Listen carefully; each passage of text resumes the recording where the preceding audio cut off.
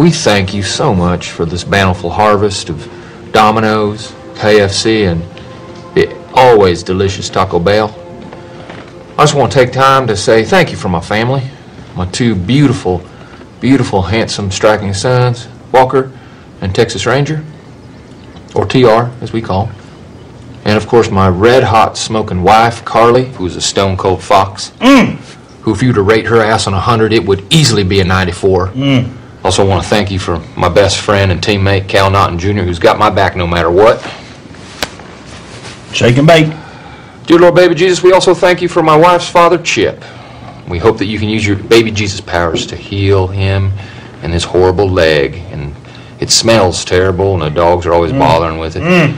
Dear tiny infant Jesus. Hey, you know, sweetie, Jesus did grow up. You don't always have to call him baby. It's a bit odd and off-putting to pray to a baby. Well, look, I like the Christmas Jesus best, and I'm saying grace. When you say grace, you can say it to grown-up Jesus or teenage Jesus or bearded Jesus or whoever you want.